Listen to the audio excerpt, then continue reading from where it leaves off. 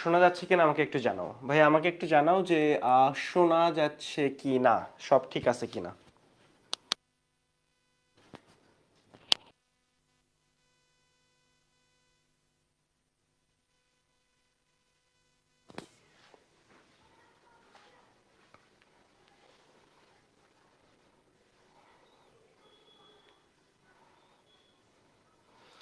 আমি একটু শেয়ার দিয়ে দিচ্ছি সব জায়গায়। আমি একটু ততক্ষণে শেয়ার দিচ্ছি সব জায়গায়। তোমরা একটু শেয়ার দিয়ে দিতে পারো নিজের প্রোফাইলে, কারণ আমাদের এই যে তিনটা ক্লাসে কিন্তু আমরা মুক্তিযুদ্ধের সবই কমপ্লিট করলাম, শুধুমাত্র বঙ্গবন্ধু টপিকটা বাদে। আচ্ছা, শুধুমাত্র বঙ্গবন্ধু বাদে আমরা কিন্তু সবই কমপ্লিট করে ফেলেছি। আমি বঙ্গবন্ধুর উপর একটা স্পেশাল ক্লাস নিতে চাই, তোমরা একটু আমাকে জানাও যে বঙ্গবন্ধুর উপর যে স্পেশাল ক্লাসটা এটা কবে নিলে ভালো হয়, একটু জানাও যে বঙ্গবন্ধুর উপর স্পেশাল ক্লাসটা কবে নিলে ভালো হয়। এটা একটা ব্যাপার, তোমরা বঙ্গবন্ধু টপিকটার উপর একটা স্পেশাল ক্লাস নেওয়া দরকার, একটা স্পেশাল ক্লাস ডিজার্ভ করে, বেশ ভাস্ট একটা টপিক। ফলে এই জায়গাটা আমরা তিনটা মুক্তিযুদ্ধের ক্লাসে শুধুমাত্র বঙ্গবন্ধু বাদে, মুক্তিযুদ্ধের একটা অবিচ্ছেদ্য অংশ হচ্ছে বঙ্গবন্ধু, বঙ্গবন্ধু বাদে আমরা সবই আসলে শেষ করে ফেলেছি। আমি একটু আমাদের পেইড গ্রুপগুলোতে শেয়ার দিয়ে দিচ্ছি যাতে ওরা একটু জয়েন করতে পারে।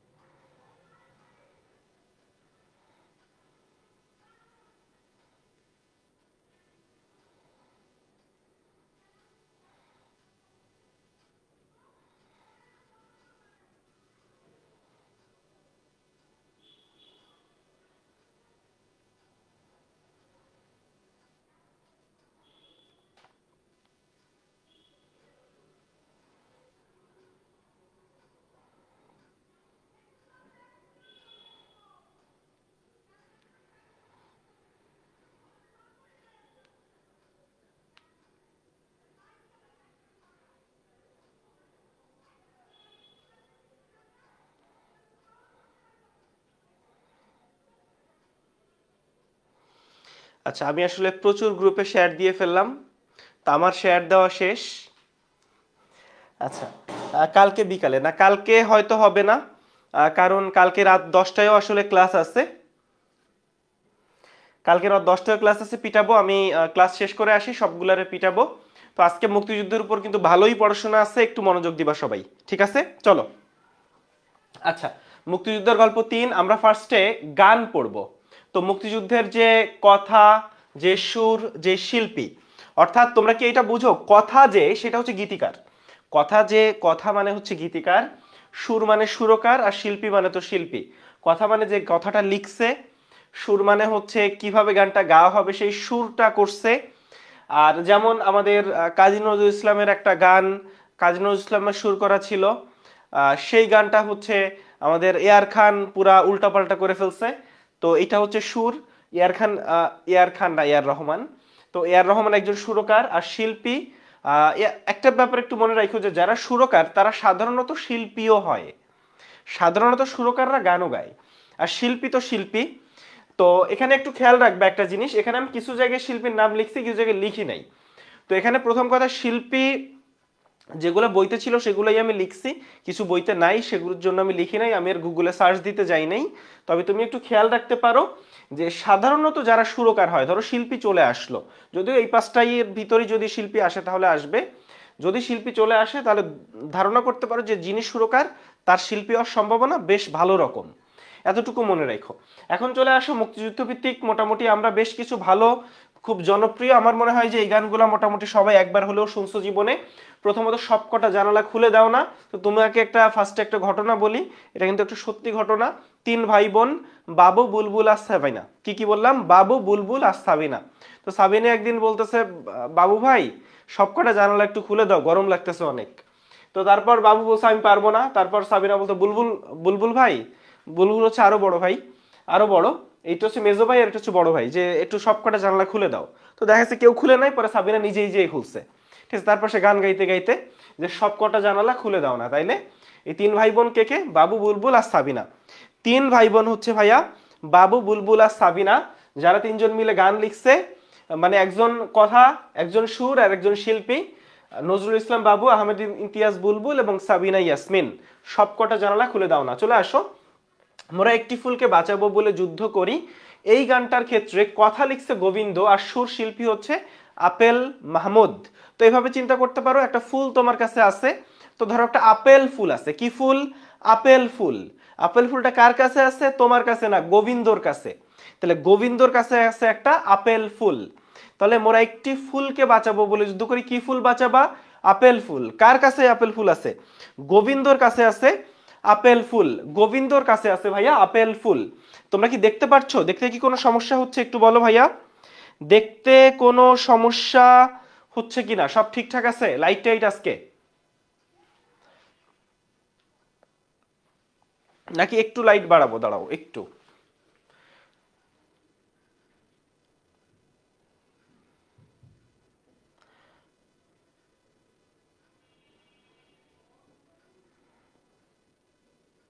এবার কি ঠিক আছে? আহা, এবার কি দেখা যাচ্ছে? একটু দেখো তো ভাইয়া। তাহলে এটা হচ্ছে আপেল ফুল। চলে আসো, পূর্ব দিগন্তে সূর্য উঠেছে আর এক সাগর রক্তের বিনিময়ে। তাইলে ভাইয়া সূর্য আর সাগর এই দুজন থাকলে দুইটাই কিন্তু আমাদের দেখো গোবিন্দ। তাইলে সূর্য আর সাগর এই দুইটাই হচ্ছে গোবিন্দর। তাহলে সূর্য নিয়ে গান হইলে সেটা গোবিন্দর গান, যদি সাগর নিয়ে গান হয় তবে আবার বলতে পারো ভাইয়া এই যে আর এক সাগর আছে তীরহারা এই ঢেউয়ের সাগর, এখানেও দেখো আমাদের আপেল চলে আসছে। তো একটা জিনিস খেয়াল করছো যে গোবিন্দ আর আপেল দুজন কিন্তু খুবই ভালো একটা যুগলবন্দি এখানে আছে। তাহলে এই যে তীরহারা এই ঢেউয়ের সাগর, তো প্রথমে আমরা যেটা পাইলাম এই যে ফুল, তো ওইখানে আপেল আর গোবিন্দ দুইজনই ছিল, কিন্তু পরবর্তীতে সূর্য আর সাগরে শুধু গোবিন্দ, আর লাস্টের যে সাগর এই যে তীরহারা সাগর সেখানে হচ্ছে আপেল। তাহলে আপেলের ক্ষেত্রে হচ্ছে তীরহারা সাগর। ধরো একটা আপেল ফালাই দিছো একটা সাগরের উপরে, তো এখন তো আপেল আর তীর খুঁজে পাচ্ছে না, তাহলে এটা হচ্ছে তীরহারা সাগর, না তীরহারা আপেল, যাই হোক সমস্যা নাই, তীরহারা ঢেউয়ের সাগর। আর আর যদি সূর্য আর সাগর পাও সেটা হচ্ছে গোবিন্দ। এখন একটু চলে আসো ভাইয়া এক নদী রক্ত পেরিয়ে। এক নদী রক্ত পেরিয়ে বাংলার স্বাধীনতা আনলে যারা, কিছু গান আছে মুক্তিযুদ্ধের, এই গানগুলো যারা শুনছো অনেকেরই লোম দাঁড়ায় যাবে যদি মনোযোগ দিয়ে গানটা শুনো, যে এত চমৎকার চমৎকার কথা, এত চমৎকার চমৎকার সুর ওই সময়ের। এখন এই ধরনের গান আমার মনে হয় যে এখনো যদি এই ধরনের কথা সুর দিয়ে গানগুলো লেখা হয়, আমি জানি না কেন লেখা হয় না, তাহলে আমার ধারণা ওই রকম তুমি আলোড়িত হবে বা ওইরকম জনপ্রিয় হবে গানগুলা। তাহলে এক নদী রক্ত পেরিয়ে এটা হচ্ছে শাহনাজ রহমতুল্লাহ গাইছে। তোমরা যদি এই গানটা শুনো আমার মনে হয় একটু শোনাও উচিত, একবার শুনে দেখতে পারো যদি কেউ না শুনে থাকো। আর কথা সুর হচ্ছে খান আতাউর রহমানের। তাহলে খান আতাউর রহমানের হচ্ছে এক নদী রক্ত পেরিয়ে, খান আতাউর রহমানের কথা সুর এবং শাহনাজ রহমতুল্লাহ গানটি গেয়েছেন। চলে আসো, জয় বাংলা, বাংলার জয়, গাজী মাজহারুল আনোয়ার আর আনোয়ার পারভেজ। একটা জিনিস খেয়াল করো, দুইজনই কিন্তু আনোয়ার, কথা সুর দুইজনই আনোয়ার, একজন হচ্ছে মাজহারুল আনোয়ার পারভেজ, যাই হোক আনোয়ার আছে নামের সাথে। তাহলে একটু মনে রাখো ওইভাবে যে আনোয়ারের জয়, কার জয়? আনোয়ারের জয়। তাহলে জয় বাংলা, বাংলার জয়, কার জয়? আনোয়ারের জয়। গাজী মাজহারুল আনোয়ার কথা, আনোয়ার পারভেজ হচ্ছে সুর। গাজী মাজহারুল আনোয়ার হচ্ছে কথা, আনোয়ার পারভেজ হচ্ছে ভাইয়া সুর। ফলে এই জায়গাটা আমরা বুঝতে পারছি। চলে আসো মাগো ভাবনা কেন। তো মাগো ভাবনা কেন এখানে হচ্ছে আমাদের রয়েছে গৌরী প্রসন্ন মজুমদার এবং হেমন্ত মুখোপাধ্যায়। তাহলে মোটামুটি তোমরা জানো শাহরুখ খানের বউয়ের নাম হচ্ছে গৌরী, তো আপাতত এখানে একটু খেয়াল করো যে হেমন্তের বউয়ের নাম হচ্ছে গৌরী, তো সরি হেমন্তের মায়ের নাম হচ্ছে গৌরী, ভুল বলছি আমি, শাহরুখের বউ গৌরী আর হেমন্তের মায়ের নাম হচ্ছে গৌরী। তাইলে হেমন্ত মুখোপাধ্যায় কি বলছে? মাগো, মাগো গৌরী ভাবনা কেন, এত ভাবনা কেন? এটা একটু চলে আসো ভাইয়া, আমরা সালাম সালাম হাজার সালাম এই জায়গাটা একটু দেখতে চাই।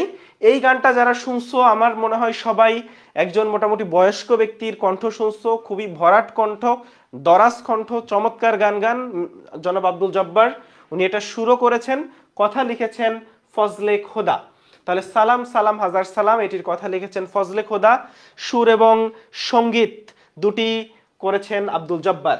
তাহলে সালাম সালাম হাজার সালাম, তাহলে মোটামুটি তুমি জব্বার সাহেবকে সালাম দিতে পারো, জব্বার সাহেব সালাম, ঠিক আছে। একটু চলে আসো ধনধান্য পুষ্প ভরা, এটা হচ্ছে ডিএল রায়। কি রায়? ডিএল রায়। ডিএল রায়ের ফুল মিনিং হচ্ছে দ্বিজেন্দ্র লাল রায়। আশা করি এটা মনে থাকবে। ধনধান্য পুষ্পে ভরা হচ্ছে দ্বিজেন্দ্র লাল রায়। ধনধান্য পুষ্প ভরা হচ্ছে ভাইয়া দ্বিজেন্দ্র লাল রায়। একটু চলে আসো, জনতার সংগ্রাম চলবে, এই গানটাও শুনবো। যে যারা ওই যে গানটা গাইছে সমবেত কণ্ঠের একটা গান, কাইন্ড অফ এই যে জনতার সংগ্রাম চলবেই চলবেই চলবেই চলবেই, এরকম একটা গান আসলে রয়েছে। জনতার সংগ্রাম চলবেই, সিকান্দার আবু জাফর, এবং এটার সুর করেছেন শেখ লুৎফর রহমান। সুর করেছেন শেখ লুৎফর রহমান এবং এটার কথা লিখেছেন সিকান্দার আবু জাফর। আবারও যেই বলতেছিলাম যে তীরহারা সাগর, তো এটা হচ্ছে আপেল। আর সর্বশেষ আমরা আরো একজনকে পাচ্ছি, শোনো একটি মুজিবরের। এখানেও কিন্তু আবার গৌরী আসছে, কিন্তু এখানে কিন্তু তার ছেলে চেঞ্জ হয়ে গেছে। তো যাই হোক, এখানে হচ্ছে অংশুমান রায়। তাহলে দেখো, অংশুমান রায়, গৌরী প্রসন্ন হচ্ছে শোনো একটি মুজিবরের কণ্ঠ থেকে লক্ষ্য মুজিবরের কণ্ঠস্বরের ধ্বনি প্রতিধ্বনি। যে গানটা, সেটা হচ্ছে গৌরী প্রসন্ন মজুমদার, কথা লিখেছেন অংশুমান রায়। তাহলে আমি মোটামুটি নেমনিক অনেক জায়গায় বলে দিছি, ট্রিক্স বলে দিছি, তোমরা তোমাদের মতো করে মনে রাখবা, কিন্তু মনে রাখে যেন মনে থাকে। কারণ এটা একেবারে টানা মুখস্থ না করে একটু এভাবে চেষ্টা করবা জিনিসটা মনে রাখার। চলে আসো, আমরা নেক্সট টপিকে চলে যাই। এই ব্যক্তিকে দেখতে পাচ্ছ, এনার নাম হচ্ছে সৈয়দ মাইনুল হোসেন। সৈয়দ মাইনুল হোসেন সাভারের নবীনগরে জাহাঙ্গীরনগর বিশ্ববিদ্যালয়ের পাশে যে জাতীয় স্মৃতিসৌধ রয়েছে, এই জাতীয় স্মৃতিসৌধের স্থপতি হলেন আমাদের সৈয়দ মাইনুল হোসেন। এই যে স্মৃতিসৌধ, এটার কিন্তু ভিত্তিপ্রস্তর স্থাপন করেছিলেন বঙ্গবন্ধু। এটা নির্মাণ হতে অনেক সময় লেগে যায়, পরবর্তীতে এটা উদ্বোধন করেছিলেন এরশাদ। তো আপাতত জানতে হবে আমাদের সাভারের নবীনগরে জাতীয় স্মৃতিসৌধের স্থপতি হচ্ছেন মাইনুল হোসেন। 150 ফুট উচ্চতার এই স্মৃতিসৌধে টোটাল 7টি স্তম্ভ রয়েছে এবং এটির ভিত্তিপ্রস্তর স্থাপন করেছিলেন বঙ্গবন্ধু। এই 7টি স্তম্ভ আসলে 7টা ঘটনাকে, মুক্তিযুদ্ধ বা মুক্তিযুদ্ধ সম্পর্কিত আমাদের যে পাকিস্তানের ভিতরে অন্তর্ভুক্ত হওয়ার পরে পূর্ব পশ্চিম পাকিস্তানের দ্বারা আমরা অনেক অন্যায়ের শিকার হয়েছি, অনেক কিছু শিকার হয়েছি, তার কিছু প্রতিকৃতি আসলে এই আমাদের স্মৃতিসৌধ। এই 7টি স্তম্ভের ক্ষেত্রে একটু চলে আসো। আমরা যদি প্রথম স্তম্ভের কথা বলি, 1952 সালের ভাষা আন্দোলনকে রিফ্লেক্ট করে। আর একটা স্তম্ভ, ধরো 2 নম্বর স্তম্ভ রিফ্লেক্ট করা হচ্ছে 54 যুক্তফ্রন্ট নির্বাচনকে, যে নির্বাচনে আওয়ামী লীগ জিতেছিল। 62তে শিক্ষা আন্দোলন হয়েছিল, এই শিক্ষা আন্দোলনের পিছনে রেজান ছিল। এই ব্যাপারগুলো নিয়েও আমরা ক্লাস করব। 1905 থেকে 1970 পর্যন্ত একটা ক্লাস হবে। এই ক্লাসে আমরা শিক্ষা আন্দোলন নিয়ে তখন আসলে ডিটেইলসে কথাবার্তা বলবো। তো শিক্ষা আন্দোলনে আসলে বাংলাদেশের বা এই পূর্ব পাকিস্তানের মানুষজন শিক্ষা থেকে বঞ্চিত হয়, তার জন্য শিক্ষা কলেজের ফি বৃদ্ধি করে দেওয়া হয়েছিল। তারপর হচ্ছে কোর্সের মেয়াদ বাড়ায় দেওয়া হয়েছিল যাতে লেখাপড়া এরা না করতে পারে। তো এটা পশ্চিম পাকিস্তান পূর্ব পাকিস্তানের উপর করছিল, যার ভিত্তিতে শিক্ষা আন্দোলন হয়।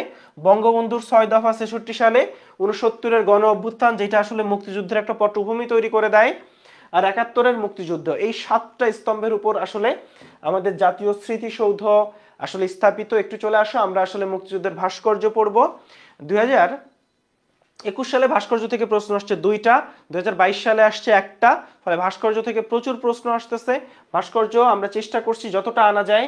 চলো আমরা একটু দেখি। তো প্রথমত মুজিবনগর স্মৃতিসৌধ, অবশ্যই মুজিবনগরে, মেহেরপুর জেলার মুজিবনগরে, এবং এটার স্থপতি তানভীর কবির।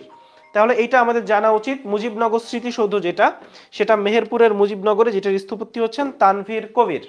চলে আসো, 10 থেকে 14 ডিসেম্বর ঢাকা থেকে প্রায় 200 জন বুদ্ধিজীবীকে ধরে নিয়ে যায় পাকিস্তানিরা। ধরে নিয়ে গিয়ে আসলে তাদের যে নির্যাতন ক্যাম্প, সেখানে গিয়ে অমানসিক নৃশংস নির্যাতন করে। চোখ বেঁধে নৃশংস নির্যাতন করার পরে এদেরকে আসলে বুদ্ধিজীবী স্মৃতিসৌধ, যেটা আসলে মানে মিরপুরে এবং রায়ের বাজারের বধ্যভূমিতে এনে মেরে ফেলে রাখা হয়। তো এই যে তোমরা জানো যে বুদ্ধিজীবী হত্যাকাণ্ড যেটা, এটা 2টা জায়গায় হয়, একটা হচ্ছে মিরপুরে আর একটা হচ্ছে রায়ের বাজার মোহাম্মদপুরে। তো মিরপুরে হচ্ছে বুদ্ধিজীবী স্মৃতিসৌধ রয়েছে, আর রায়ের বাজারের যেটা, সেটা হচ্ছে রায়ের বাজার বধ্যভূমি স্মৃতিসৌধ। তো মিরপুরেরটার স্থপতি হচ্ছেন হারুন কুদ্দুস হিলি, এবং রায়ের বাজার বধ্যভূমির যেই স্মৃতিসৌধ, সেটার ডিজাইনার হচ্ছেন ফরিদ উদ্দিন এবং জামি আল শাফি।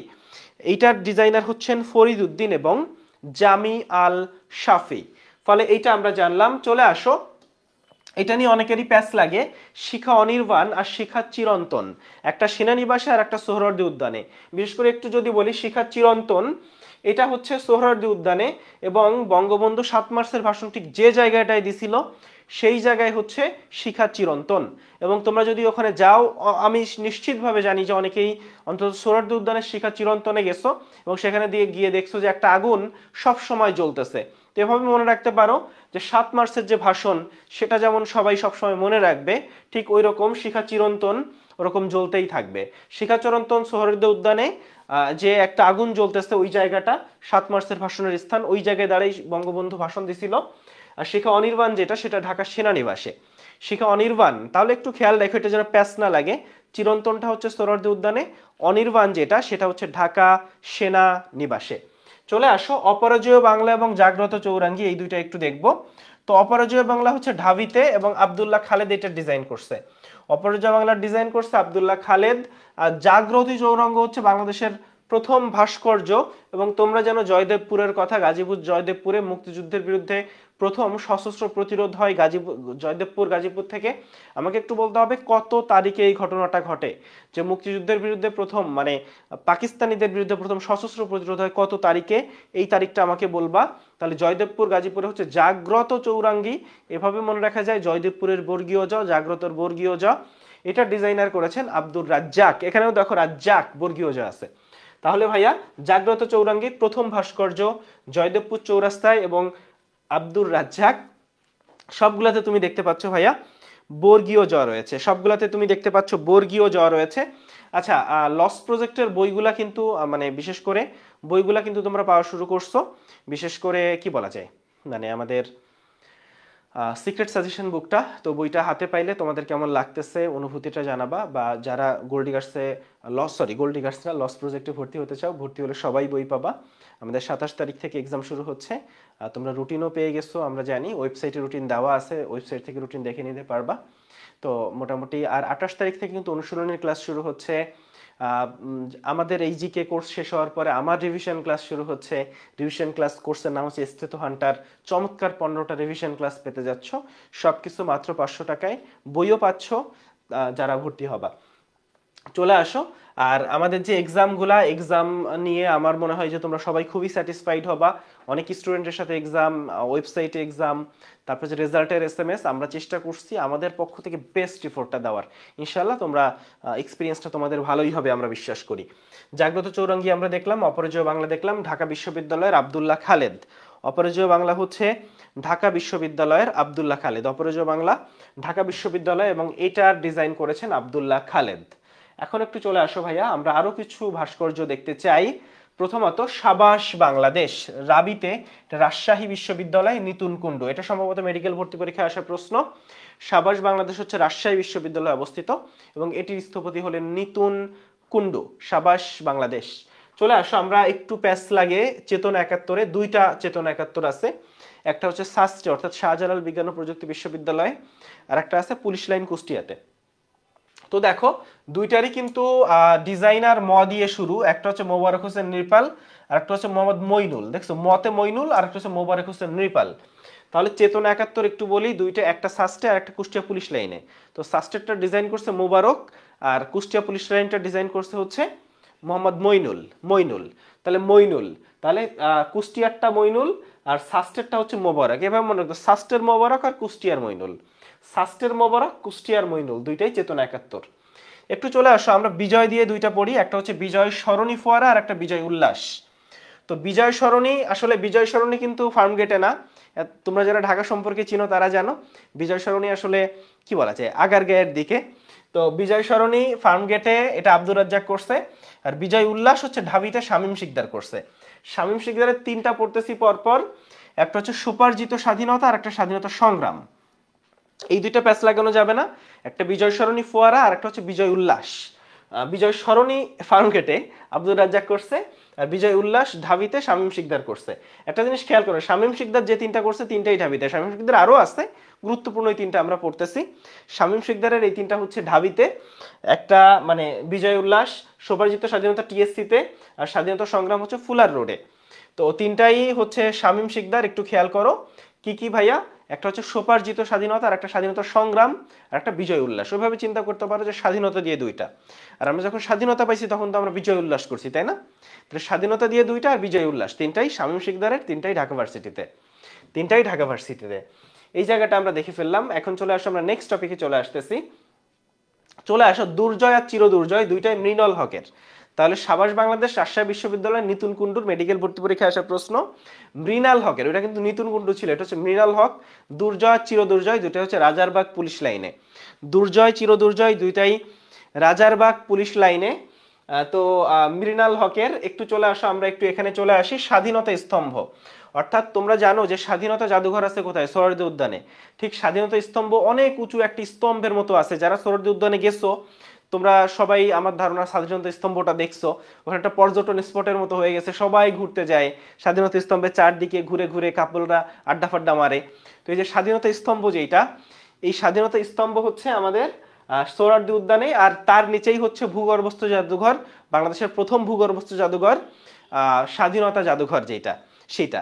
তো তার ওই উপরেই হচ্ছে স্বাধীনতা স্তম্ভ, যেটা সোহরাওয়ার্দী উদ্যানে কাশেম মাহবুব এবং মেরিনা তাবাসসুম, এটার স্থপতি হচ্ছেন কাশেম মাহবুব এবং মেরিনা তাবাসসুম। কি বললাম? এইটার স্থপতি হলেন কাশেম মাহবুব এবং মেরিনা তাবাসসুম।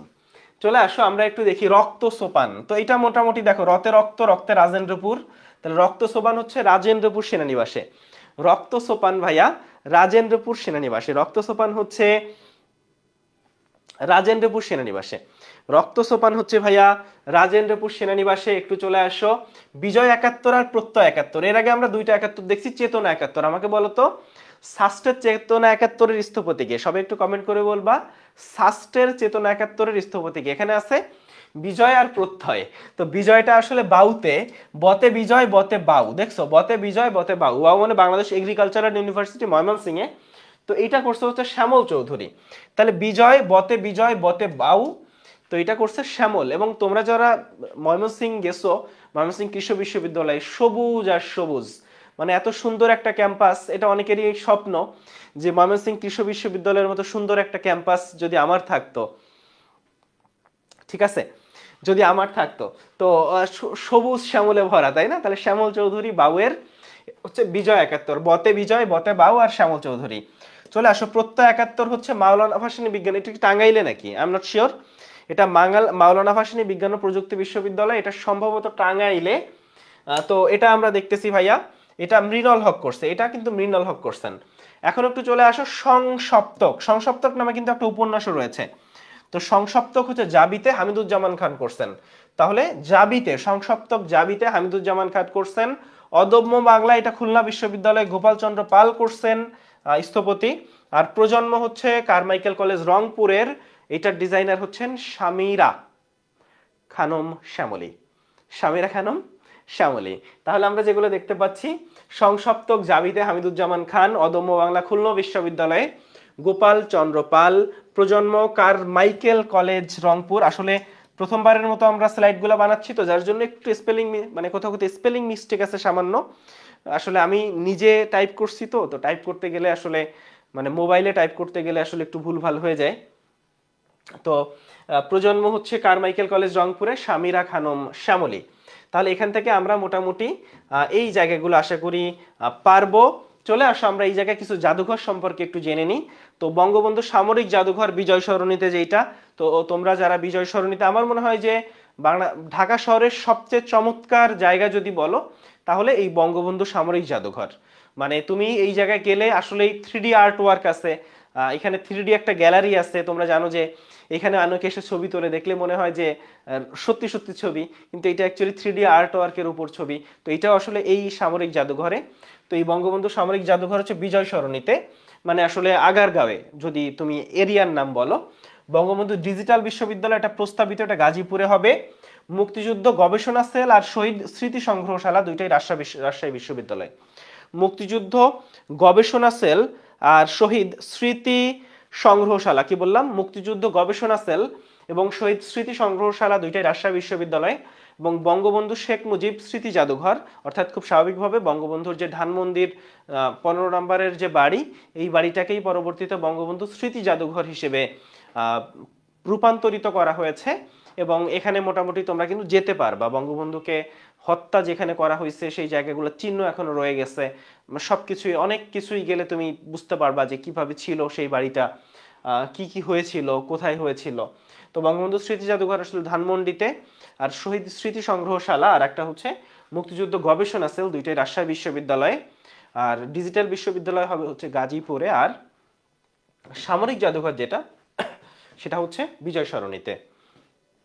একটু চলে আসো পুলিশ মুক্তিযুদ্ধ জাদুঘর। তোমরা একটা জিনিস জানো যে পুলিশ সদর দপ্তর কোথায়? রাজারবাগে না?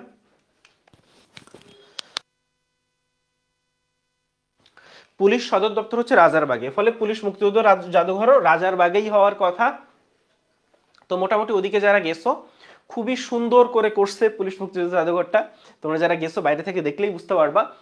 গণহত্যা নির্যাতন, এটা অ্যাকচুয়ালি তোমরা জানো যে সবচেয়ে বড় গণহত্যা হয় চুকনগরে। তো চুকনগর যেহেতু খুলনার খুব পাশেই, ডুমুরিয়াতে, মানে খুলনার খুব কাছেই, এই জন্যই খুলনার সাউথ সেন্ট্রাল রোডে, অর্থাৎ আমি যখন ইন্টার লাইফে খুলনায় থাকতাম, আমি আসলে সাউথ সেন্ট্রাল রোডেই থাকতাম, অর্থাৎ আমি যে রোডে থাকতাম সেই রোডেই আসলে এই গণহত্যা। এবং খুলনার রোডগুলো কিন্তু অনেক বড় না, মানে আমরা ওইখানেই হাঁটাহাঁটি করতাম আর কি, মানে ওইখানেই আড্ডা ফাড্ডা মারতাম। তো গণহত্যা নির্যাতন আর্কাইভ ও জাদুঘর আসলে খুলনাতে এবং সাউথ সেন্ট্রাল রোডে, আমি যে রোডে থাকতাম সেই রোডে। বঙ্গবন্ধু জাদুঘর যেটা, সেটা ঢাকা সেনানিবাসে, এবং বিজয় কেতন জাদুঘর এটাও ঢাকা সেনানিবাসে। বঙ্গবন্ধু জাদুঘর এবং বিজয় কেতন জাদুঘর দুইটাই আসলে সেনানিবাসে। কি বললাম? বঙ্গবন্ধু জাদুঘর এবং বিজয় কেতন জাদুঘর দুইটাই সেনানিবাসে। তাহলে আমরা আশা করি এটা বুঝতে পারছি। এখন চলে আসো এই জায়গায় বুদ্ধিজীবী হত্যাকাণ্ড সম্পর্কে যদি আমরা জানতে চাই, তো বুদ্ধিজীবী হত্যাকাণ্ডের মূল পরিকল্পনাকারী ছিলেন রাও ফরমান আলী, টিক্কা খানের মেইন কি বলা যায় সহকারী ছিল, বা টিক্কা খানের এই হচ্ছে রাও ফরমান আলী। পরবর্তীতে রাও ফরমান আলীর কাছে একটা ডায়েরি পাওয়া যায়, সেই ডায়েরিতে আসলে বুদ্ধিজীবী যারা মারা গেছে বা যাদের মারতে হবে তাদের একটা লিস্টও পাওয়া গেছিল রাও ফরমান আলীর কাছে। পরবর্তীতে বাংলাদেশের দুইজন প্রখ্যাত ব্যক্তি যারা পাকিস্তানে গিয়ে রাও ফরমান আলীর একটা সাক্ষাৎকার নিছিল। তো সেই সাক্ষাৎকারে অবশ্য রাও ফরমান আলী অস্বীকার করছিল, যে বলছিল যে না, আমি এটার সাথে জড়িত ছিলাম না। সে বলছিল যে আমার কাছে ডায়েরি ছিল, যে আমাকে আসলে যারা মারা গেছে বা যারা নিখোঁজ তাদের নাম এসে বলা হইতো, আমি সেই জন্য ডায়েরিতে এটা নোট করতাম। কিন্তু এটা অবশ্যই তুমি নিশ্চয়ই বুঝতে পারতেছো, সে ছিল মানে সবচেয়ে উচ্চপদস্থ কর্মকর্তাদের একজন। সে জাস্ট এই নোট করার জন্য এই ডায়েরি মেনটেন করছে, এটা নিশ্চয়ই বিশ্বাসযোগ্য কোনো কথা না। তো এই হচ্ছে রাও ফরমান আলী। যে আর মোট বুদ্ধিজীবী মারা গেছে যারা, মানে মোটামুটি একটা লিস্ট করছে বাংলাদেশ, সেই লিস্টে 1222 জন বুদ্ধিজীবীর একটা তালিকা তারা করছে। তো আর মূল পরিকল্পনাকারী ছিল হচ্ছে রাও ফরমান আলী। মূল পরিকল্পনাকারী ছিলেন হচ্ছে রাও ফরমান আলী। চলে আসো আমরা নেক্সটে চলে আসব। এই যে জায়গাটা আমাদের বুদ্ধিজীবী, একটু খেয়াল করো যে কারা মারা গেছেন। তুমি যদি একটু দেখো, আমি একটু আলতাফ মাহমুদের কথা বলি। এই গানটা কে শুনো নাই? এই গানটা কত চমৎকার একটা গান, আমার ভাইয়ের রক্তে রাঙানো 21শে ফেব্রুয়ারি। এই যে আমার ভাইয়ের রক্তে রাঙানো 21শে ফেব্রুয়ারি সুরকার ছিলেন আলতাফ মাহমুদ। আলতাফ মাহমুদকে কিন্তু 71 সালে মেরে ফেলা হয়। আলতাফ মাহমুদ ছিলেন। জহির রায়হানের কথা তোমরা সবাই জানো। জহির রায়হানের মুভির নাম, মানে যখন আমরা মুক্তিযুদ্ধ ভিত্তিক মানে ইয়াগুলা পড়তেছিলাম, মানে এর আগে সরি, মানে ভাষা আন্দোলন ভিত্তিক চলচ্চিত্র বা জহির রায়হানের নাম আমরা কে শুনি নাই বলো? তো এই জহির রায়হান ছিলেন বুদ্ধিজীবী হত্যাকাণ্ডে, মানে 71 সালে মারা যান বা মেরে ফেলা হয় ওনাকে। জহির রায়হানের বড় ভাই ছিলেন শহীদুল্লাহ কায়সার। তো শহীদুল্লাহ কায়সার সংসপ্তক নামে একটা কালজয়ী উপন্যাস, সেই উপন্যাসের রচয়িতা হচ্ছেন শহীদুল্লাহ কায়সার। উনি একজন সাহিত্যিক ছিলেন, উনি একজন সাংবাদিক ছিলেন। ওনার ছোট ভাই ছিল জহির রায়হান। মুনির চৌধুরী ঢাবির বাংলা বিভাগের শিক্ষক ছিলেন এবং একজন সাহিত্যিক ছিলেন। শহীদ মুনির চৌধুরীর নাম তোমরা জানো। চলে আসো সেলিনা পারভিন, উনি একজন সাংবাদিক ছিলেন এবং একমাত্র নারী সাংবাদিক। অনেক সাংবাদিকই মারা গেছেন মুক্তিযুদ্ধে, তবে একমাত্র নারী সাংবাদিক ছিলেন যিনি মুক্তিযুদ্ধে যাকে মেরে ফেলা হয়েছে, ওনার নাম হচ্ছে সেলিনা পারভিন। আনোয়ার পাশা, খেয়াল করো, মুনির চৌধুরী এবং আনোয়ার পাশা দুইজনই ঢাবির বাংলা বিভাগের শিক্ষক ছিলেন। মুনির চৌধুরী এবং আনোয়ার পাশা দুইজনই ঢাবির বাংলা বিভাগের শিক্ষক ছিলেন। জিসি দেব, জিসি মানে গোবিন্দচন্দ্র দেব, চশমা পরতেন ভদ্রলোক, একটু স্বাস্থ্য শরীর ভালো, এবং বলা হয় যে প্রচন্ড অমায়িক স্বভাবের একজন মানুষ ছিলেন, প্রচন্ড ভালো মানুষ ছিলেন, প্রচন্ড হাসি খুশি থাকতেন জিসি দেব। সেই জিসি দেবকে ঢাবির দর্শন বিভাগের শিক্ষক ছিলেন জিসি দেবকে ডেকে নিয়ে মেরে ফেলা হয়, নৃশংসভাবে হত্যা করা হয়। ডাক্তার আলিম চৌধুরী একজন আই স্পেশালিস্ট ছিলেন, তো ডাক্তার যারা মারা গিয়েছেন অনেক মানে যারা খুব প্রখ্যাত ডাক্তার ছিলেন, খুব উঁচু মানের ডাক্তার ছিলেন, ডাক্তার আলিম চৌধুরীকে মেরে ফেলা হয়। ডাক্তার ফজলে রাব্বি, তোমরা ঢাকা ভার্সিটিতে ঢাকা মেডিকেলে যদি চান্স পাও তাহলে ডাক্তার মানে ফজলে রাব্বি হলে তোমরা থাকবা। সেই ডাক্তার ফজলে রাব্বি হল যেই নামে, সেই ডাক্তার ফজলে রাব্বি হল যেই ডাক্তার ফজলে রাব্বিকে মেরে ফেলা হয়। ধীরেন্দ্রনাথ দত্ত, তোমরা জানো যে ভাষা আন্দোলন আমরা যখন পড়ব যে বাংলা ভাষাকে মাতৃভাষা করার প্রস্তাব দেন, এই ধীরেন্দ্রনাথ দত্ত সর্বপ্রথম, যিনি একজন ভাষা সৈনিকও ছিলেন, একজন রাজনীতিবিদ ছিলেন, বাংলা ভাষার প্রস্তাবক ছিলেন যে বাংলা ভাষাকে রাষ্ট্রভাষা করতে হবে, সেই ধীরেন্দ্রনাথ দত্তকে মেরে ফেলা হয়। জ্যোতির্ময় গুহ ঠাকুরতা ঢাবির ইংরেজি বিভাগের শিক্ষক ছিলেন। জ্যোতির্ময় গুহ ঠাকুরতা ছিলেন ঢাবির ইংরেজি বিভাগের শিক্ষক। জ্যোতির্ময় গুহ ঠাকুরকে মেরে ফেলা হয়। আরো অনেককেই মেরে ফেলা হয়। মোটামুটি সবচেয়ে সিগনিফিকেন্ট যারা, তাদের নামগুলো আমরা পড়লাম। জহির রায়হান ছিলেন একজন চলচ্চিত্র পরিচালক, মনির চৌধুরী ছিলেন ঢাবির বাংলা বিভাগের শিক্ষক, অনেক কালজয়ী উপন্যাস রয়েছে মনির চৌধুরীর। শহীদুল্লাহ কাউসার সংসপ্তক উপন্যাসের রচয়িতা, ছিলেন একজন সাহিত্যিক এবং সাংবাদিক। আলতাফ মাহমুদ আমার ভাইয়ের রক্তের আগুন 21 ফেব্রুয়ারি সুরকার ছিলেন, গীতিকার এবং সুরকার ছিলেন। সেলিনা পারভিন মুক্তিযুদ্ধে নিহত হওয়া একমাত্র নারী সাংবাদিক। আনোয়ার পাশা মনির চৌধুরীর মতো ঢাবির বাংলা বিভাগের অধ্যাপক ছিলেন। গোবিন্দচন্দ্রদেব ঢাবির দর্শন বিভাগের অধ্যাপক ছিলেন, দার্শনিক ছিলেন একজন। আলিম চৌধুরী এবং ডাক্তার ফজলে রাব্বি, ডাক্তার আলিম চৌধুরী ছিলেন আই স্পেশালিস্ট, আর ডাক্তার ফজলে রাব্বি ছিলেন হৃদরোগ বিশেষজ্ঞ। ধীরেন্দ্রনাথ দত্ত বাংলা ভাষার প্রস্তাবক ছিলেন, একজন রাজনীতিবিদ ছিলেন।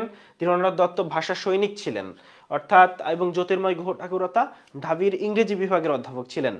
জ্যোতির্ময় গুহ ঠাকুরতা ছিলেন ঢাবির ইংরেজি বিভাগের অধ্যাপক। চলে আসো আমরা একটু দেখি যে গণহত্যাগুলা। প্রথমত মিরপুর ও রায়ের বাজার বধ্যভূমি, একটু খেয়াল করো। তো আমাদের আমি তোমাকে তখন বলতেছিলাম যে 10 থেকে 14 ডিসেম্বর 200 জনের মতো বুদ্ধিজীবী, ওরা কিন্তু বুদ্ধিজীবীদের আজকে থেকে হত্যা করা শুরু করে না।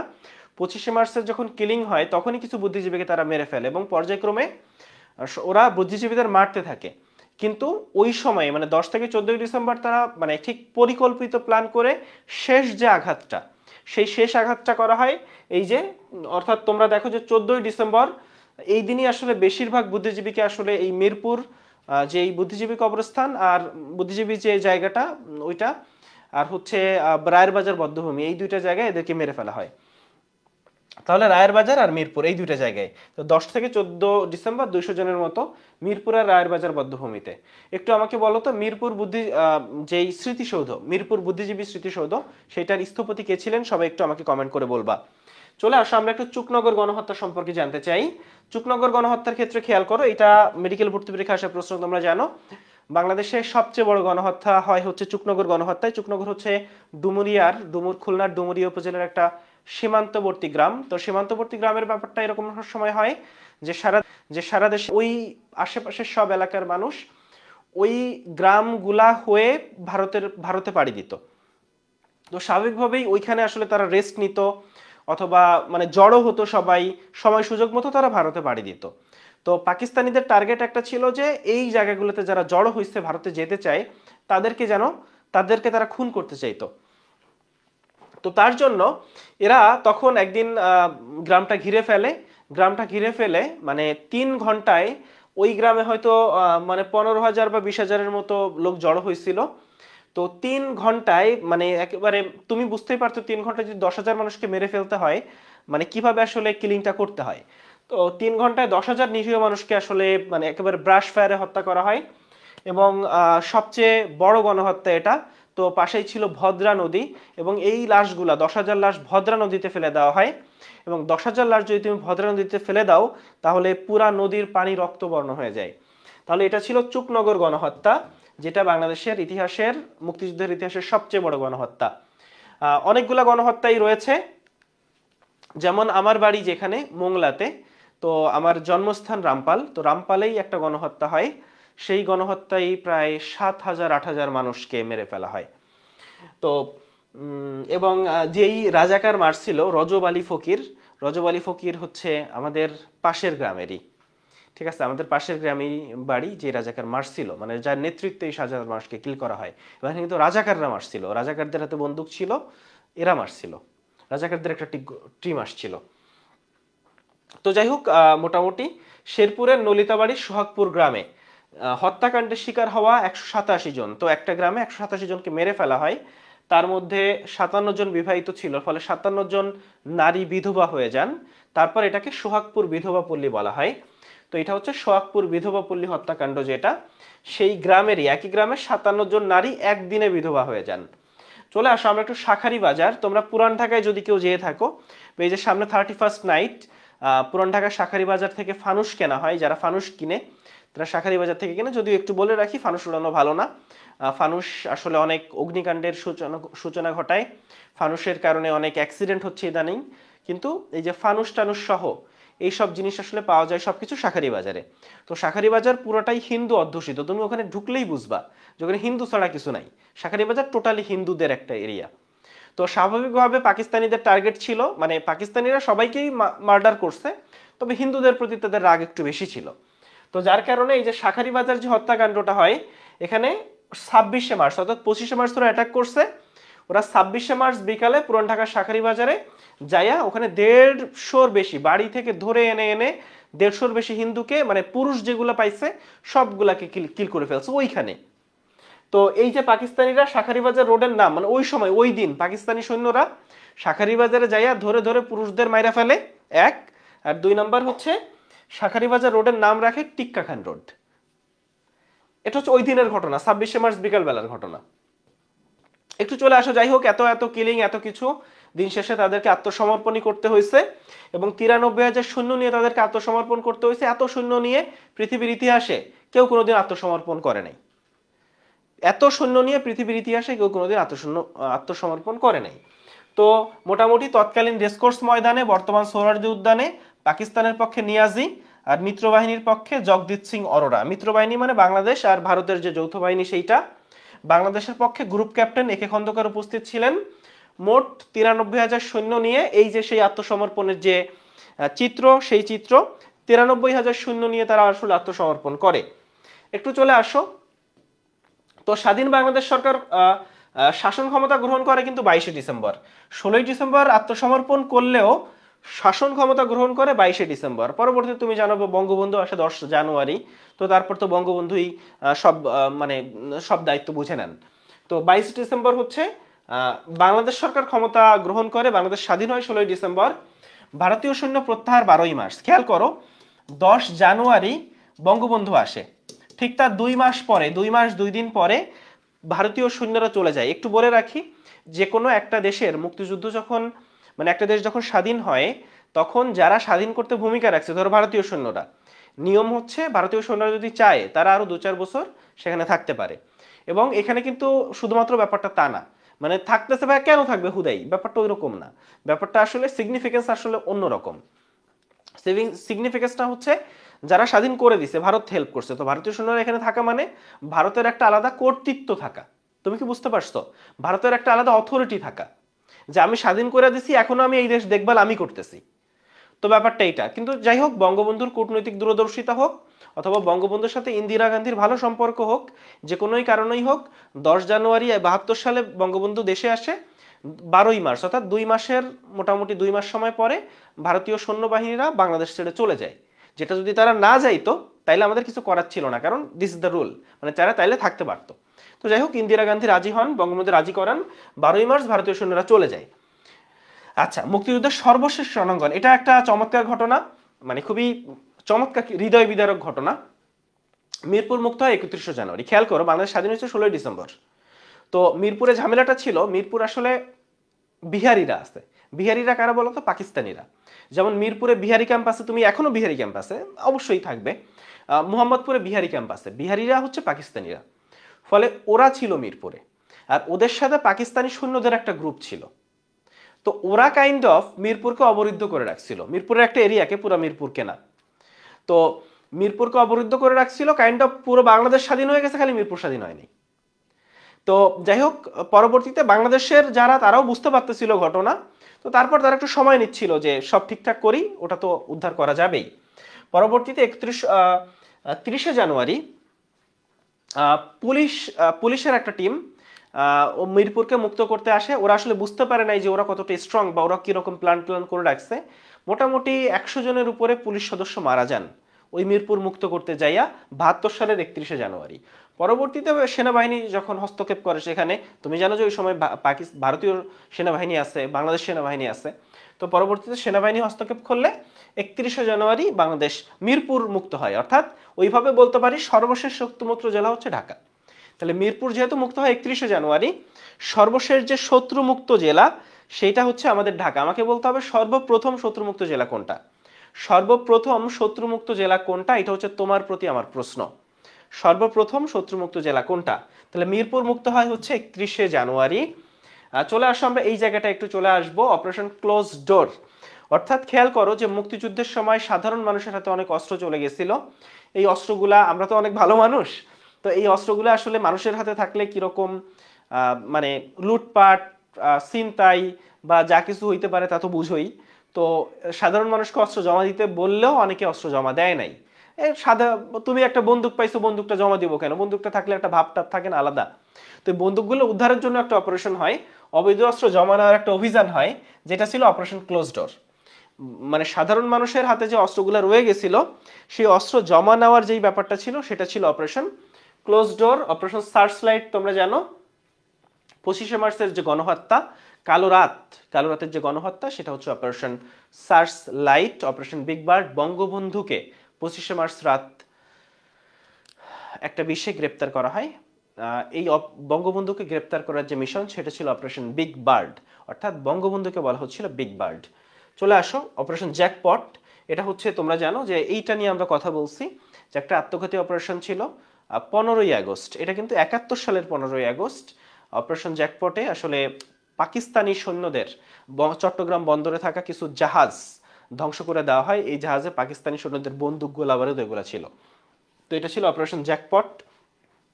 এটার আন্ডারে, এটা অ্যাকচুয়ালি নৌ সেক্টরের একটা অভিযান ছিল। সর্বশেষ অপারেশন চেঙ্গিস খান, এগুলো নিয়ে আমরা কথা বলছি অলরেডি এর আগে এর ক্লাসগুলোতে।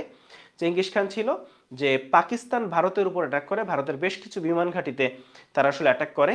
তো এটা ছিল অপারেশন চেঙ্গিস খান। 3 ডিসেম্বর ভারতে পাকিস্তানের যে বিমান হামলা, 3 ডিসেম্বর ভারতে পাকিস্তানের যে বিমান হামলা, সেটাকে আমরা বলতেছি অপারেশন চেঙ্গিস খান। সেটাকে আমরা বলতেছি অপারেশন চেঙ্গিস খান। একটু চলে আসো, আমরা একটু সিমলা চুক্তি দেখব।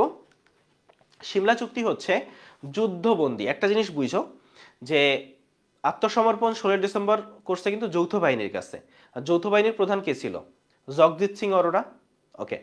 আর যুদ্ধবন্দী যারা, এই যে 93,000 সৈন্য, এরা কিন্তু মুক্তি পায় না, এদের কিন্তু ছাড়া হয় নাই, এরা কিন্তু তখন বন্দী। ঠিক আছে? তো এদেরকে তো পাকিস্তান সরকারের এখন চেষ্টা কি, এদেরকে ছাড়াইতে হবে, তাই না? যেমন ইসরায়েল ফিলিস্তিন যেই যুদ্ধ টুদ্ধ হচ্ছে তোমরা দেখছো, যে ফিলিস্তিন যাদেরকে পাইছে তাদেরকে ওই যে হামাস কিছু ইসরায়েলিদের আটকায় রাখছে। কেন? কারণ পরবর্তীতে চুক্তি ফুক্তি করবে। ঠিক ওইরকম ইসরায়েলিরাও ওইরকম কিছু কাজ করতেছে। তো ওই সময় যেটা হয় যে সিমলা চুক্তি হয় হচ্ছে ভারতের সিমলাতে। এখানে ইন্দিরা গান্ধী, মানে এটা ভারত আর পাকিস্তানের মধ্যে হয়, নট বাংলাদেশ। ভারতের ইন্দিরা গান্ধী আর পাকিস্তানের হচ্ছে জুলফিকার আলী ভুট্টো তখন প্রধানমন্ত্রী। তো তাদের ভিতর সিমলা চুক্তি হয়। এই সিমলা চুক্তি অনুযায়ী এই যুদ্ধবন্দীদের মুক্তি দেওয়ার একটা সিদ্ধান্ত হয়। এটা একটা ঐতিহাসিক চুক্তি এবং ভারত এখানে অনেক ছাড় দেয়, সত্যি কথা বলতে।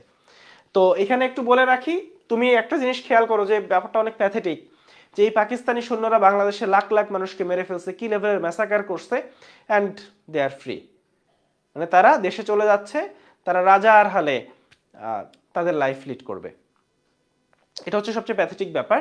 যদিও একটু বলে রাখি যে এর ভিতর 195 জন পাকিস্তানিকে আমরা আসলে ফেরত চাইছিলাম, বাংলাদেশ ফেরত চাইছিল সিমলা চুক্তি হয়ে যাওয়ার পরে। পরবর্তীতে ভারতও আসলে তখন, মানে বাংলাদেশের সাথে যেহেতু ভারতের সাথে মানুষ সম্পর্ক অনেক ভালো, ভারতও আসলে ব্যাপারটা নিয়ে দাবি তুলে। তো পরবর্তীতে আসলে অন্যান্য দেশের মধ্যস্থতায় এটা আসলে সম্ভব হয় নাই।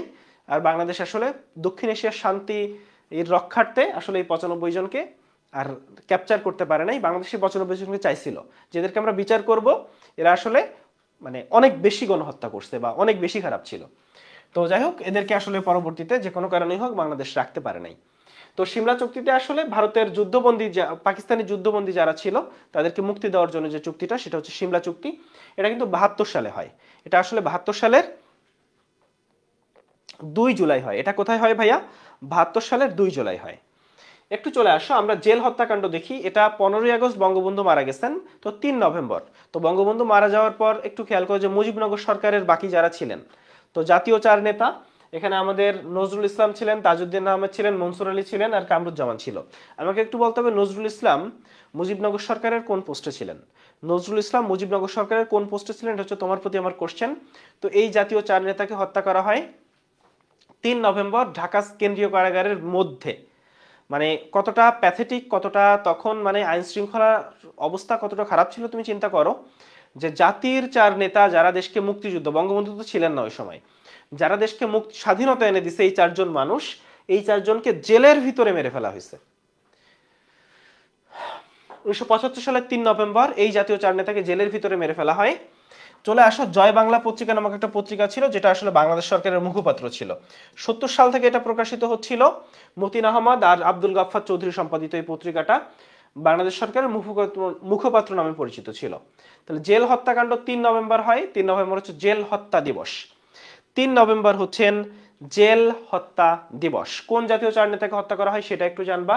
সিমলা চুক্তি কত তারিখে স্বাক্ষরিত হয় সেটা আমরা জানবো। একটু চলে আসো, আমরা একটু মুক্তিযুদ্ধে বিদেশিদের ভূমিকা। আজকে কিন্তু ক্লাসটা একটু বড়, কারণ আজকে আমরা শেষ করে দিচ্ছি, আর এর বাইরে শুধুমাত্র বঙ্গবন্ধু থাকতেছে। তো বঙ্গবন্ধুর ক্লাসটা আমি বলে দিব যে কবে নিব, ঠিক আছে? চলে আসো তাহলে, একটু চলে আসো। আমরা ওডারল্যান্ড দেখতে চাই, বীর প্রতীক, একজন বীর প্রতীক এবং একমাত্র বিদেশি বীর প্রতীক, মানে একমাত্র বিদেশি যিনি বীর প্রতীক উপাধি পাইছে। ওনার নাম হচ্ছে জেমস ওডারল্যান্ড। ওনার নাম হচ্ছে ভাইয়া জেমস ওডারল্যান্ড। উনি নেদারল্যান্ডে জন্মগ্রহণ করেন, কিন্তু ওনার পিতৃভূমি হচ্ছে অস্ট্রেলিয়া। তাহলে ওনার পিতৃভূমি অস্ট্রেলিয়া, এবং গুলশানে একটা রাস্তার নামকরণও কিন্তু ওডারল্যান্ড সাহেবের নামে করা হয়েছে। তো ওডারল্যান্ড একজন বীর প্রতীক, একমাত্র বিদেশি বীর প্রতীক, নেদারল্যান্ডে জন্মগ্রহণকারী। উনি অস্ট্রেলিয়াতে মানে অস্ট্রেলিয়ার পিতৃভূমি এবং গুলশানে একটা রাস্তার নামকরণ করা হয়েছে। ফাদার মারিও ভেরেনজি, উনি মুক্তিযুদ্ধে নিহত প্রথম বিদেশি নাগরিক। তো ওই সময় কি হতো আমি বলি, যে খ্রিস্টিয়ান যারা, এই যে ফাদার যারা, তারা অনেক ভালো মনের মানুষ। কারণ আমি নিজে এরকম একটা স্কুলে পড়েছি। তো আমার একটু বলে রাখি যে আমার ইয়াটা ছিলেন, আমার যেই স্কুলটা ছিল, স্কুলটার নাম সেন্ট পলস উচ্চ বিদ্যালয়, মোংলার, বাগেরহাটের মোংলার একটা স্কুল, যে স্কুলে আমি ক্লাস 6 থেকে 10 পর্যন্ত পড়াশোনা করেছি। তো ওখানেরও একজন ফাদার ছিলেন, ওনার নাম ছিল ফাদার মারিও রিগান। তো একটু বলে রাখি, ফাদার মারিও রিগান এবং ফাদার মারিও ভেরেনজি এনারা কিন্তু আত্মীয়। এবং ফাদার মারিও রিগান যিনি, উনিও মোংলায় মুক্তিযুদ্ধ করেছেন। এই ফাদার মারিও ভেরেনজি উনিও মুক্তিযুদ্ধ করেছেন। ওনারা সবাই ইতালিয়ান, এবং ওনারা আসলে বাংলাদেশে এসে মানে খ্রিস্টিয়ান ধর্ম প্রচারের জন্য বাংলাদেশে আসছেন, কিন্তু ওই উদ্দেশ্যে ওনারা বাংলাদেশে অনেক স্কুল, কলেজ এগুলো প্রতিষ্ঠা করছে।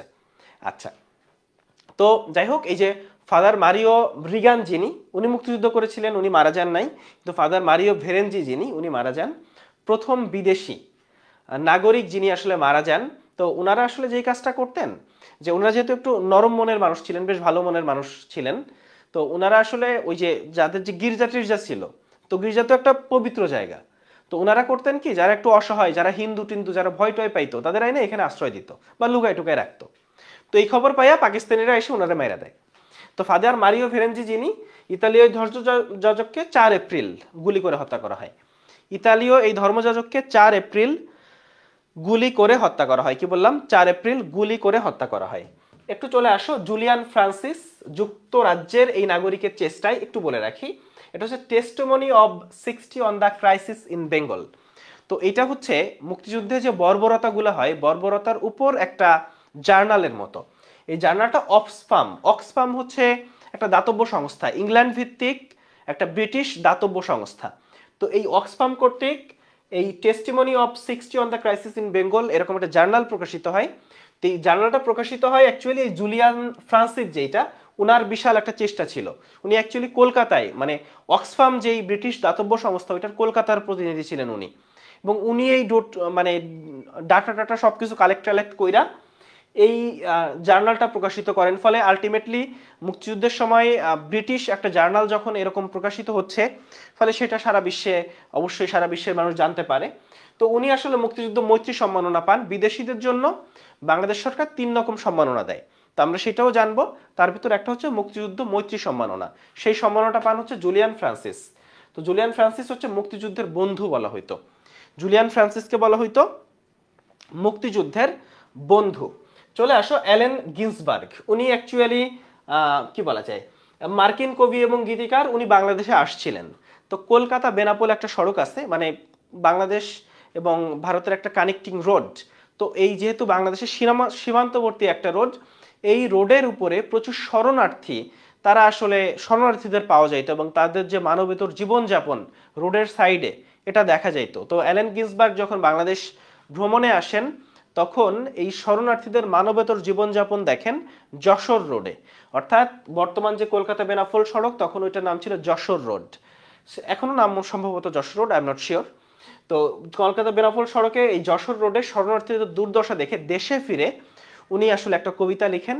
কবিতার নাম ছিল, উনি সেপ্টেম্বর মাসে আসছিলেন 71-এর, তো ওনার কবিতাটার নাম ছিল সেপ্টেম্বর অন যশোর রোড। এই কবিতাটা ছিল 151 লাইনের একটা কবিতা। ওনার কবিতা ছিল সেপ্টেম্বর। মার্কিন কবি ও গীতিকার অ্যালেন গিন্সবার্গ বেনাপোল সড়কে শরণার্থীদের কলকাতা বেনাপোল সড়কে শরণার্থীদের দুর্দশা দেখে সেপ্টেম্বর অন যশোর রোড নামে 151 লাইনের একটা কবিতা লিখেন। 151 লাইনের একটা কবিতা আসলে এখানে লেখেন। তাহলে একটু চলে আসি সাইমন ড্রিং। সাইমন ড্রিং আসলে মুক্তিযুদ্ধের শুরুর সময়টা গেলে, অর্থাৎ 25শে মার্চের ওই সময়ে বাংলাদেশে ছিলেন এবং ওই সময় পাকিস্তানিরা, যেটা আমি বলছিলাম যে সাংবাদিকদের উপর অনেক নিষেধাজ্ঞা দিয়ে রাখছিলেন, ওনারা যেন অনেককে পাঠাই দিচ্ছিলেন বা যারা ছিল তাদেরকে এমনভাবে রাখা হয়েছিল তারা যেন কোনো নিউজ না পায়। তো যাই হোক, সাইমন ড্রিং অনেক কষ্টে সৃষ্টে অনেক সংবাদ সংগ্রহ করেন এবং 25শে মার্চের গণহত্যার কথা বহির্বিশ্বে জানা যায় সাইমন ড্রিং এর মাধ্যমে। উনি ছিলেন ডেইলি টেলিগ্রাফ পত্রিকার সাংবাদিক। সাইমন ড্রিং ছিলেন ডেইলি টেলিগ্রাফ পত্রিকার সাংবাদিক এবং ওনার মাধ্যমেই আমরা আসলে গণহত্যার 25শে মার্চের যে গণহত্যা সেটার কথা জানতে পারি। পণ্ডিত রবি শঙ্কর, আমরা এখন পণ্ডিত রবি শঙ্কর সম্পর্কে জানতে চাই। তোমরা জানো যে নিউ ইয়র্কের ম্যাডিসন স্কোয়ারে একটা কনসার্ট হয়, কনসার্টের নাম ছিল কনসার্ট ফর বাংলাদেশ, শরণার্থীদের জন্য। বাংলাদেশি, একটু বলি, পণ্ডিত রবিশঙ্কর ভারতীয় একজন ব্যক্তি। উনি মুক্তিযুদ্ধে শরণার্থীদের দুর্দশা দেখে শরণার্থীদের সাহায্যার্থে রবিশঙ্কর ওনার বন্ধু জর্জ হ্যারিসনকে এই ব্যাপারে জানান। তখন নিউ ইয়র্কের ম্যাডিসন স্কোয়ারে যে কনসার্টটা হয়, কনসার্টটা আসলে দুইটা পর্বে হয়। তো মোট 40,000 মানুষ এই কনসার্টে সমবেত হয়। এখানে জর্জ হ্যারিসন প্রধান সিঙ্গার ছিলেন। জর্জ হ্যারিসনের ব্যান্ডের নাম ছিল বিটলস, ওনার ব্যান্ডের নাম ছিল বিটলস। এই সময় আরো অনেক সিঙ্গারই ওখানে গান গান, তার ভিতর একজন ছিলেন বব ডিলান। বব ডিলান 2016 সালে সাহিত্যে নোবেল পান। বব ডিলান 2016 সালে সাহিত্যে নোবেল পান। তাহলে রবিশঙ্কর, এটা হচ্ছে 71 সালের 1 আগস্ট কনসার্ট ফর বাংলাদেশ, এটার আয়োজক ছিলেন অ্যাকচুয়ালি রবিশঙ্কর। মানে রবিশঙ্কর আর জর্জ হ্যারিসন দুইজনই অ্যাকচুয়ালি আয়োজক ছিলেন, তবে প্রধান ছিলেন রবিশঙ্কর, যার মানে ব্যক্তিগত আগ্রহেই এটা হয়। তো জর্জ হ্যারিসন প্রধান সিঙ্গার ছিলেন, ব্যান্ড দল ছিল বিটলস। এছাড়া বব ডিলানের কথা বলতে হবে, 16 সালে উনি সাহিত্যে নোবেল পেয়েছেন। বব ডিলান 16 সালে সাহিত্যে নোবেল পেয়েছেন। কি বললাম? বব ডিলান 16 সালে সাহিত্যে নোবেল পেয়েছেন।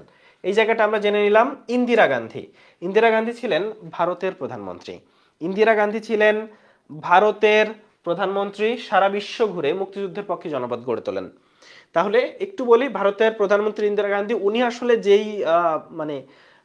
যেই ইফোর্টটা দিচ্ছেন মুক্তিযুদ্ধের পক্ষে বা অন্যান্য সারা বিশ্ব যখন বিরুদ্ধে ছিল তাদের বিরুদ্ধে দাঁড়ায় যেভাবে কথাবার্তা বলছেন, মানে it's hats off to her. মানে সারা বিশ্ব ঘুরে মুক্তিযুদ্ধের পক্ষে, এবং উনি শুধুমাত্র তাই করেন নাই, সারা বিশ্ব জুড়ে বড় বড় মানে অন্যান্য প্রেসিডেন্টের সাথে মিটিং করছেন, মুক্তিযোদ্ধাদের মানে বাংলাদেশের পক্ষে কথা বলছেন ইন্দিরা গান্ধী। জগজিৎ সিং অরোরা, তোমরা জানো যে যৌথ কমান্ডো সেনাধ্যক্ষ ছিলেন, অর্থাৎ মোটামুটি ভারত পাকিস্তান যৌথ বাহিনীর প্রধান ছিলেন হচ্ছে জগজিৎ সিং অরোরা। এবং ওইখানে নিয়াজি স্বাক্ষর করে হচ্ছে পাকিস্তানের পক্ষে, অরোরা স্বাক্ষর করে যৌথ বাহিনীর পক্ষে, স্বাক্ষর করেন ভাইয়া অরোরা। যৌথ বাহিনীর পক্ষে স্বাক্ষর করে হচ্ছে ভাইয়া অরোরা। আমরা আশা করি এটা বুঝতে পারছি। তাহিরা মাজহার ছিলেন একজন পাকিস্তানি সাংবাদিক। তো উনি বাঙালি নারীদের উপর যেই বর্বরতা হয় তার বিরুদ্ধে কথা বলেন। তাহিরা মাজহার বাঙালি নারীদের উপর যেই পাকিস্তানের যে বর্বরতা চালায়, যে ধর্ষণ চালায়, এটার বিরুদ্ধে কথা বলেন তাহিরা মাজহার। এডওয়ার্ড, উনি একজন মার্কিন সিনেটর ছিলেন, উনি হচ্ছে বাংলাদেশের পরম বন্ধু বলে খ্যাত। উনি মার্কিন সিনেটর, বাংলাদেশ সরকার কর্তৃক মুক্তিযুদ্ধ মৈত্রী সম্মাননা পান এডওয়ার্ড নামে। অর্থাৎ মার্কিন যে সিনেট, যেই সংসদের মতো মার্কিন যে সংসদ, সেখানে আসলে মুক্তিযোদ্ধাদের পক্ষে কথা বলেন। তোমরা জানো ওই সময় মার্কিন যুক্তরাষ্ট্র কিন্তু পাকিস্তানের পক্ষে খুব প্রবলভাবে ছিল। সেখানে ওই সিনেটে মুক্তিযোদ্ধাদের পক্ষে, বাংলাদেশের পক্ষে কথা বলেন এই এডওয়ার্ড। এই মার্কিন সিনেটর হচ্ছে বাংলাদেশের পরম বন্ধু বলে খ্যাত, মুক্তিযুদ্ধ মৈত্রী সম্মাননা পান। অ্যান্থনি মাস্কারেনহাস সানডে টাইমসের কর্মকর্তা, মার্ক টালি বিবিসির সাংবাদিক, ইনারা সবাই মুক্তিযুদ্ধের যে বর্বরতার কথা এটা সারা বিশ্ববাসীকে জানান। মাস্কারেনহাস বা মার্ক টালি সবাই। একটু দেবদুলাল বন্দ্যোপাধ্যায়ের কথা জানবো। আকাশবাণী কলকাতা, আকাশবাণী কলকাতা হচ্ছে রেডিও, এই রেডিওটা হচ্ছে সারা বাংলাদেশে শুনতো মানুষ। তো আকাশবাণী কলকাতার একটা প্রোগ্রাম হতো সংবাদ পরিক্রমা, এটা সংবাদ পাঠক ছিলেন দেবদুলাল বন্দ্যোপাধ্যায়। তাহলে আকাশবাণী কলকাতা যেটা সারা বিশ্বে পুরো বাংলাদেশ জুড়ে প্রচারিত হতো, বাংলাদেশের মানুষ এই আকাশবাণী কলকাতা শুনতো। সে আকাশবাণী কলকাতার সংবাদ পরিক্রমা নামে যে প্রোগ্রামটা হতো সেইটার সংবাদ পাঠক ছিলেন দেবদুলাল বন্দ্যোপাধ্যায়। যেটা বলছিলাম যে বিদেশিদের সম্মাননা দেওয়ার জন্য 3 ধরনের সম্মাননা বাংলাদেশ সরকারের পক্ষ থেকে দেওয়া হয়েছে। বাংলাদেশ স্বাধীনতা সম্মাননা, বাংলাদেশ মুক্তিযুদ্ধ সম্মাননা আর মুক্তিযুদ্ধ মৈত্রী সম্মাননা। একটু বলে রাখি এটা কিন্তু পর্যায়ক্রমে, মানে সবচেয়ে বেশি সম্মানের হচ্ছে স্বাধীনতা সম্মাননা, তারপর মুক্তিযুদ্ধ সম্মাননা, তারপর মৈত্রী সম্মাননা। তো স্বাধীনতা সম্মাননা যেটা, সেটা শুধুমাত্র ইন্দিরা গান্ধী পাইছে। মুক্তিযুদ্ধ সম্মাননাটা 15 জন পাইছে, আর মৈত্রী সম্মাননা অনেকেই পাইছে। তো মোটামুটি বিদেশিদের জন্য এটা। এখন একটু চলে আসা, আমরা একটু স্বাধীন বাংলা ফুটবল দল দেখতে চাই। এটা অ্যাকচুয়ালি এমন একটা ফুটবল দল যেই ফুটবল দলটা 36 জন মেম্বার ছিল টোটাল, একজন কোচ, একজন ম্যানেজার আর 34 জন প্লেয়ার। তো এরা বাংলাদেশ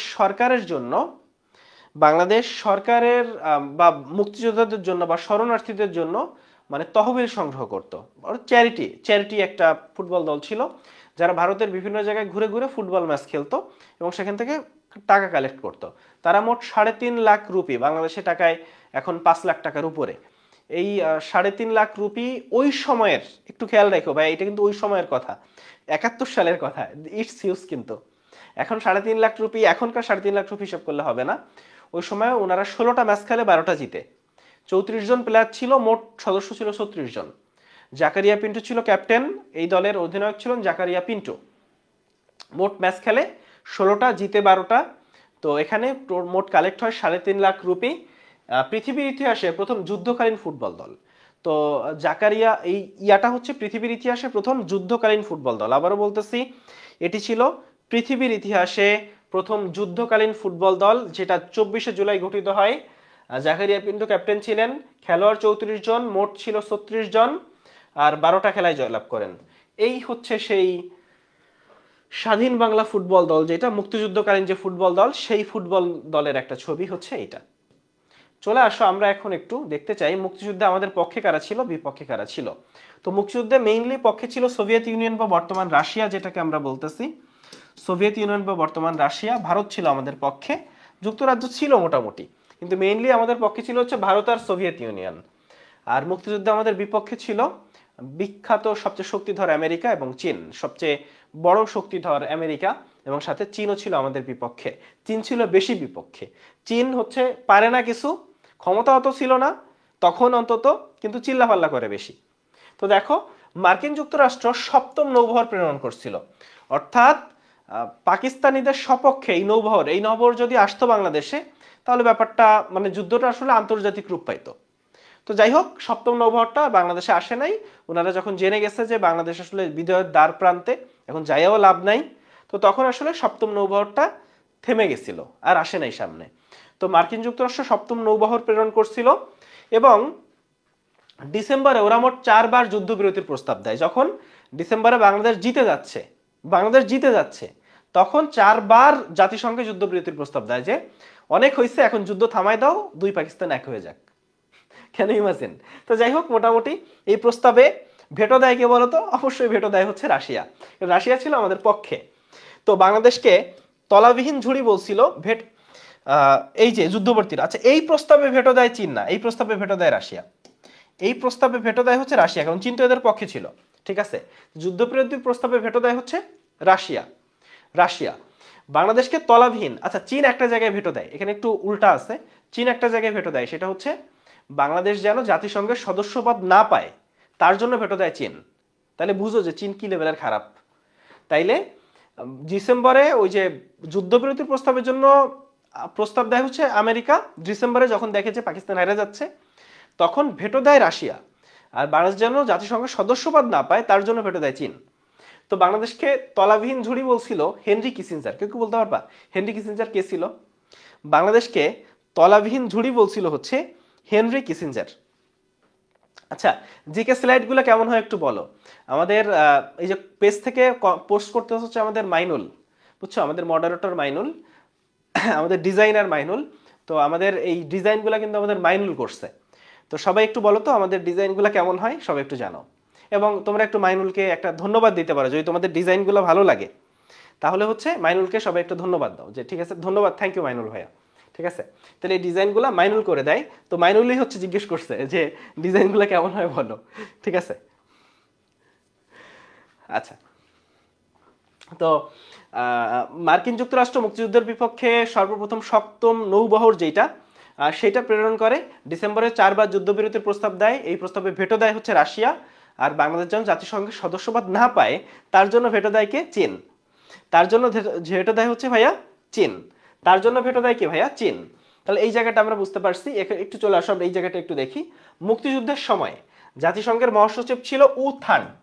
উ থান্ট ছিল জাতিসংঘের মহাসচিব। ভারতের প্রধানমন্ত্রী ছিল ইন্দিরা গান্ধী, এটা আমরা অনেকেই জানি। তো পশ্চিমবঙ্গের মুখ্যমন্ত্রী অজয় মুখোপাধ্যায় ছিল, এটা একটু জানা উচিত এই জন্য যে মুক্তিযুদ্ধে শরণার্থীদের সাহায্য যারা করছে সেটা হচ্ছে পশ্চিমবঙ্গ। এবং ওই সময়, এখন ভারতের সাথে বাংলাদেশের সাথে পশ্চিমবঙ্গের কি সম্পর্ক টম্পর্ক ওগুলা বাদ, তো ওই সময়ের কথা যদি বলি, এখন থেকে 50 বছর আগের কথা আমরা বলতেছি, সেই সময় আসলে পশ্চিমবঙ্গের মানুষ তাদের ঘরকে মানে নিজের ঘর মনে করতে দিচ্ছিল বাংলাদেশের শরণার্থীদের। বাংলাদেশের অনেক শরণার্থীকে তারা নিজের ঘরে আশ্রয় দিচ্ছিল। তো স্বাভাবিকভাবেই ওই সময় মুখ্যমন্ত্রী ছিল হচ্ছে অজয় মুখোপাধ্যায়। যুক্তরাষ্ট্রের প্রেসিডেন্ট ওই সময় ছিল রিচার্ড নিক্সন। যুক্তরাষ্ট্রের প্রেসিডেন্ট ছিল হচ্ছে রিচার্ড নিক্সন। কি বললাম? যুক্তরাষ্ট্রের প্রেসিডেন্ট ছিল রিচার্ড নিক্সন। যুক্তরাষ্ট্রের প্রেসিডেন্ট ছিল হচ্ছে রিচার্ড নিক্সন। যুক্তরাষ্ট্রের প্রেসিডেন্ট ছিল কে ভাইয়া? Richard Nixon. রিচার্ড নিক্সন ছিলেন যুক্তরাষ্ট্রের প্রেসিডেন্ট। একটু চলে আসো আন্তর্জাতিক সংস্থার সদস্য। তো বাংলাদেশ সর্বপ্রথম আন্তর্জাতিক সংস্থার সদস্য হয় হচ্ছে কমনওয়েলথের। আচ্ছা, এখানে একটু মুক্তিযুদ্ধের বাইরেও কিছু জিনিস চলে আসছে, তো যাই হোক আসলে একটু রিলেট করে একটু টাফ। তো কমনওয়েলথের সদস্যপদ লাভ করা হচ্ছে 18 এপ্রিল 1972। এটা কিন্তু বাংলাদেশ প্রথম কোনো আন্তর্জাতিক সংস্থার সদস্যপদ লাভ করে। কমনওয়েলথ 18 এপ্রিল 1972 কমনওয়েলথের সর্বপ্রথম এইটা বাংলাদেশ কোনো আন্তর্জাতিক সংস্থার সদস্য হয়। এবং কমনওয়েলথের 32তম সদস্য ছিল বাংলাদেশ। কমনওয়েলথের 32তম সদস্য ছিল হচ্ছে বাংলাদেশ। ঠিক আছে, এইটা। তো বাংলাদেশ পরবর্তীতে ওআইসি, ইসলামিক যে সাহায্য সংস্থা, ওআইসির সদস্য হয় দ্বিতীয় সম্মেলন। ওআইসির দ্বিতীয় সম্মেলন ছিল এটা 74 সালে। 74 সালে ইসলামিক সাহায্য সংস্থা ওআইসির সদস্য হয়। বাংলাদেশ জাতিসংঘের সদস্য হয় হচ্ছে 17 সেপ্টেম্বর 1974, 136তম সদস্য হয়। এবং তোমরা জানো যে বঙ্গবন্ধু প্রথম জাতিসংঘের সাধারণ অধিবেশনে বাংলায় ভাষণ দেন, মানে প্রথম যিনি বাংলায় ভাষণ দেন জাতিসংঘে, বঙ্গবন্ধু। জাতিসংঘ সদস্য হয় হচ্ছে 17 সেপ্টেম্বর 1974। এবং এখানে একটু চলে আসি ঘাতক দালাল নির্মূল কমিটি সম্পর্কে। ঘাতক দালাল নির্মূল কমিটির ছিলেন হচ্ছে শহীদ জননী জাহানারা ইমাম। তো জাহানারা ইমাম ছিলেন ক্রাক প্লাটুনের সদস্য শফি ইমামের মা। ক্রাক প্লাটুনের সদস্য ছিলেন শফি ইমাম, যিনি মারা যান মুক্তিযুদ্ধে ক্রাক প্লাটুনের।